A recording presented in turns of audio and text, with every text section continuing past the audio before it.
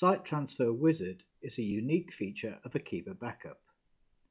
With it, you can copy an entire website from one server to another without having to download anything to your own computer. This is particularly useful if you have a limited internet connection or the site is particularly large. To begin with, click on the Site Transfer Wizard. Site Transfer Wizard requires you to have a recent backup of your site.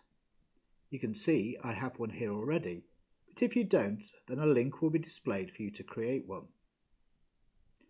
You are also prompted with the minimum disk space required on your new server to transfer the site.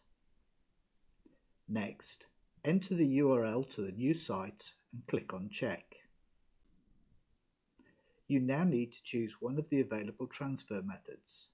I'm going to choose FTP.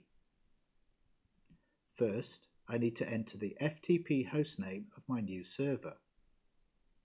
I then need to enter the FTP username and password. And then the actual directory on the remote site that I am going to install this website in. Now the path can be quite difficult to get exactly correct, so the easiest thing to do is to open your FTP program and copy it from there. I am using FileZilla, but you could use any FTP program. When I have connected with my FTP, I can navigate to the site root, in this case /, and take a copy of the actual full path.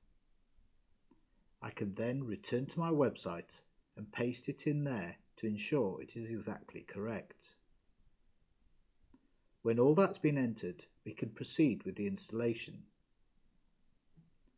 Akiba Backup is now uploading a copy of the Kickstart program and transferring the backup file to your new site. Depending on the size of your site, this may take some time, and you must keep this page open until it is completed. Once completed, click to run Kickstart and a new browser window will open to the Kickstart program running on your new site. We can now complete the restoration process on the new server as shown in the previous video.